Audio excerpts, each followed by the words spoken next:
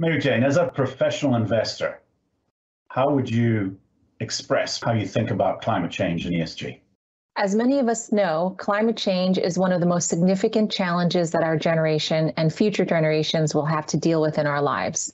For example, we have seen ramifications of climate change in our weather patterns, in the increased frequency and intensity of natural disasters such as record-setting droughts, tsunamis, hurricanes, prolonged flooding, massive wildfires, and so on.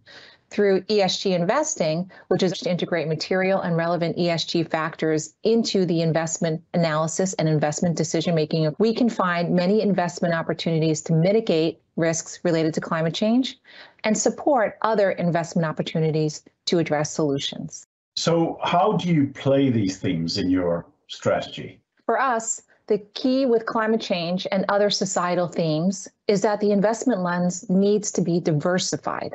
So this scope of the investable universe spans across all sectors, not just renewables or clean technology.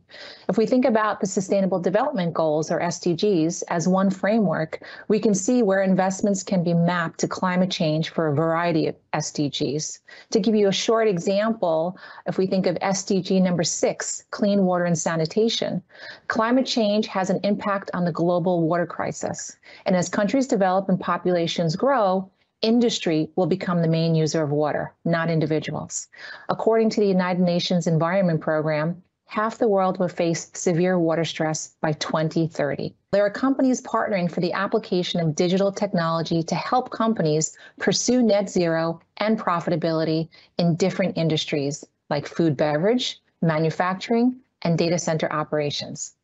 So finally, with reference to climate change, Mary Jane, what do you think investors should absolutely bear in mind?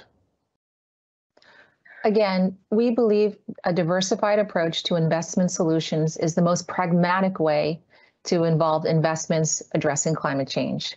And we know these investments can impact all sectors. And active investor engagement is key to encouraging companies to set their own pathways toward decarbonization, like discussing net zero targets in company meetings. We also think investors should continue to press for disclosure and set goals by 2050, as well as interim time periods. Thank you. Those are great insights.